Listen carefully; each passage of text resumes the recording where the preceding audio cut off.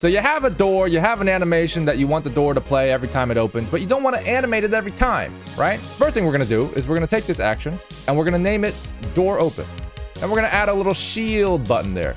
That means it's going to be permanent. Now we're going to delete that. Don't worry, it's still there. We got the F door open. F stands for permanent. Then we just got to go to these bones here. And then we go to bone constraints. We add an action constraint. It might look a little scary. Don't worry. And we'll point to the lock anim bone, which is actually the one up here that we're going to be using the driver animation. Perfect. And then we're going to just set this to, yeah, X location's fine. We'll go to local space. We'll set this to like 1 meter. And we'll change the action to door open.